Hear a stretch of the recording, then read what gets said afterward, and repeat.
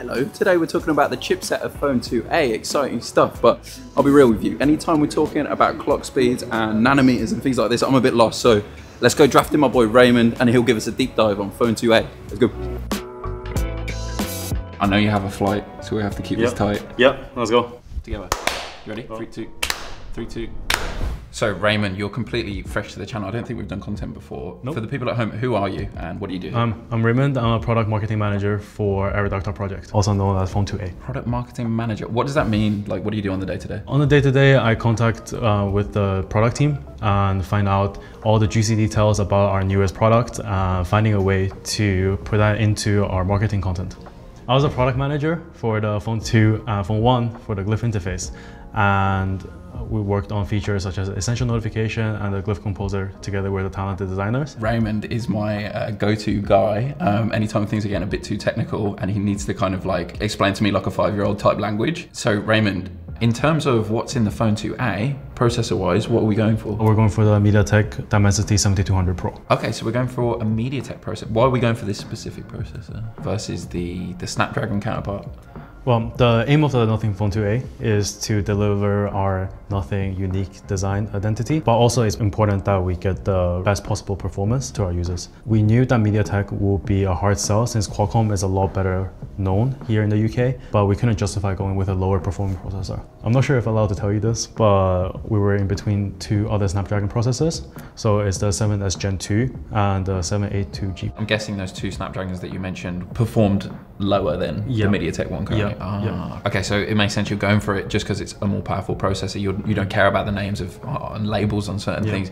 How do you know that this definitely performs better? Well, you see the 7200 Pro was made with TSMC's 2nd generation 4nm process. It's one of the most advanced manufacturing processes and is responsible for a lot of successful chips like the A+ Gen 1 that we use for Phone 2. Also, Apple used the same one, the A16 for the iPhone 15. Okay, that all sounds very good. What does it all mean? Well, you see the nanometer refers to the size of the transistors on the chip. So we have 4nm. So then the Snapdragon 782G Plus uses 6nm. So when the transistors are bigger, you see like less of them can fit in on the chipset, which means that you get lower computational power and also power efficiency. Although the 7S Gen 2 is also a 4nm process, it's manufactured by Samsung. So the Samsung Foundry's 4nm process is not as advanced as TSMC's. You know, so the 8 Gen 1 and A+ Gen 1 from Qualcomm, they're essentially the same design, but the Plus variant was manufactured by TSMC and the Non-Plus was by Samsung.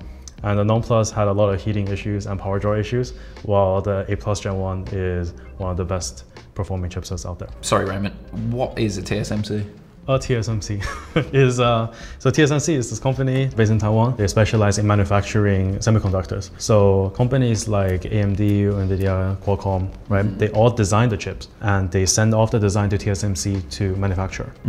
How is the design the same and they get manufactured? And how are they different? I don't understand. Because you know, like the manufacturing is such an intricate process. You're manufacturing at the nanometer level, so a lot could go wrong. Yeah, if your process is not like perfect, right? There's also like a yield rate. Let's say if you set your machine to manufacture 100 chipsets, how many actually work? Usually that range, before the technique is that refined, it could go as low as like 30%. Only 30% work? Yeah, it's all up to the manufacturing. That's insane. Super interesting though. Yeah, at a nanometer level, wow. Yeah. So just to recap, Raymond, we have a phone, we need to pick components for it. We look what's on the landscape in terms of what's already being produced. We like this Mediatek processor because it delivers great power, but it's also manufactured by people we trust. Yeah. So yeah, I can see the rationale as to why you guys picked these different things to go into this phone. Now that you've been working on it for a few months, how does it feel in your hand? Is it working the way you want it to? Yeah, it's great. I've been using it for the past 4 months now. And it's great to see the software gradually improve. In terms of the raw performance, we can reach AnTuTu score as high as 740,000, which is roughly 10% higher than some of the competitors we're looking at. However, you know, you shouldn't trust these numbers always. They don't reflect on a lot of things, like as in like the user experience, how it feels in your hand, how well optimized the OS is, because that's what counts. But in terms of the test that you guys have run, you know, it's outperforming, was it Snapdragon counterparts? Yeah. Yeah, and it's feeling real good in your hand. It's snappy. It's as quick as you want it to be. Yeah. All right, amazing, bro. Congrats. 4 months you've been working on this. How has that been for you? Well, in the start it was rough. I've been exclusively using phone 2 for 1.5 years before this. But I think gradually as the software team is picking up on the optimizations, as well as we hired a lot of specialists that worked with Mediatek before, because some of engineers never worked with Mediatek. The performance is really getting there. When you mentioned the name, you said 7200 Pro. Is Pro like any different to the original, or? Yeah, so we've actually worked together with Mediatek to co-engineer this custom chipset just for the phone 2A. It will feature better software-hardware integration. So for example, we have tuned the power draw of certain components from the chipset, like the display IC and the modem, to be more power efficient, roughly by 10%. And also we have our software team has developed features specifically for this chipset in order to run them at a deeper level.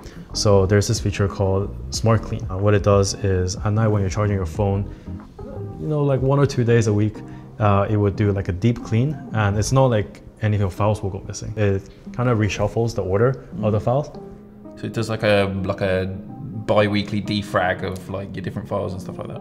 It's a bit like that, but since it's a flash drive, it's not exactly called defragging, but the idea is that it makes sure that your UFS read and write speed is as fast as it was when it was brand new. Yeah, because a lot of people talk about how like the phone will get slower over time, and it's like you have the same phone, it should be just as fast, but for some reason 2 years down the line, it just feels slower. Is that something that's going to help with that, basically? So there's 2 reasons for that, right? The first one is the software is getting too heavy for the older processors to run, but with Nothing OS, we keep a very light, so I don't think any of our phones should experience that issue. The second thing is actually the file system.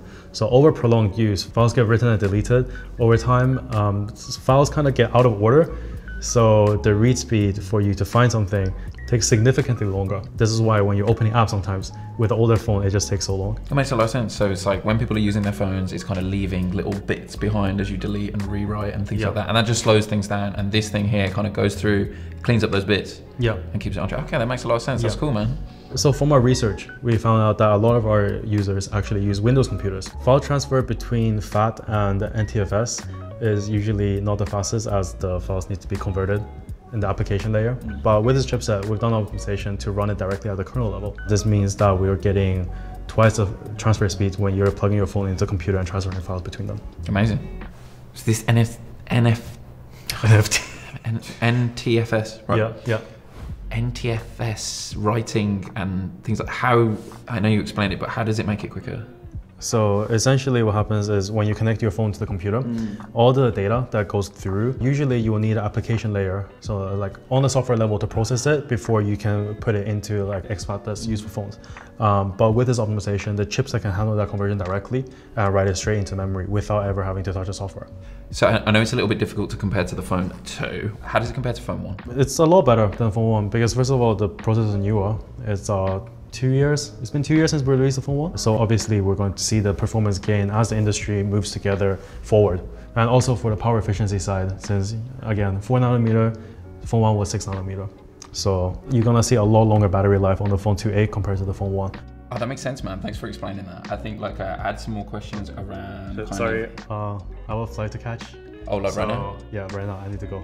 Okay, yeah, that's fine. Right. Thanks for explaining, man. Thank Appreciate you so much. it. Thanks everyone to Raymond. Thanks for that, bro. Really interesting. You gotta go right now? Okay. Raymond, sorry about that. I hope you made your flight. Thank you so much. That was super interesting about the processor there. I hope you guys found it interesting at home. If you want to see more of Raymond on the channel, drop a comment below. No, you're good. Amazing. All right, nice one, man. Safe flight. Thank you. Thanks, Raymond. And what happens is, on the front end, you have programs written in Java or Kotlin, and they get compiled and converted into machine code by the Android runtime. Right. So then the SoC is responsible for executing each line of code separately.